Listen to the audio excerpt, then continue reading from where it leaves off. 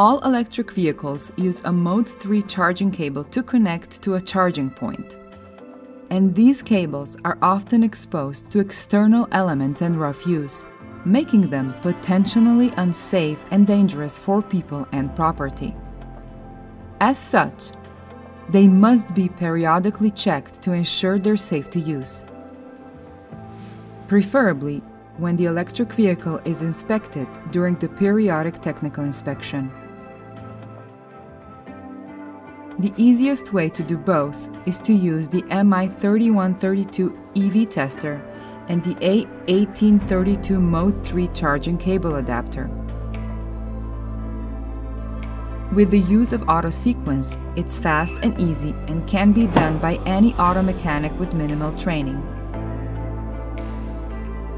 Testing starts with a visual inspection of the cable to check there is no exposed metal, no cracks in the insulation, no burn marks.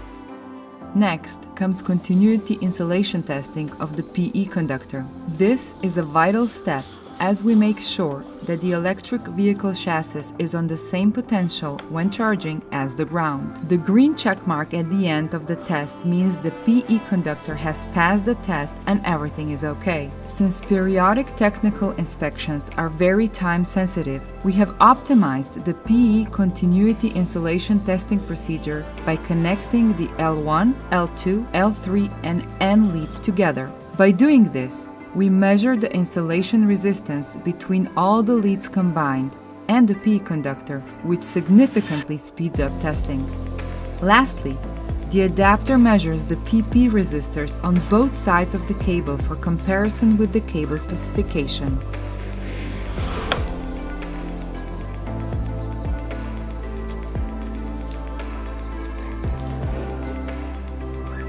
Now all that is left is to save the results in the MI3132's internal memory. They can be transferred to a PC and included in the test report for each tested cable. Fast, easy and repeatable. Testing charging cables the Metrel way.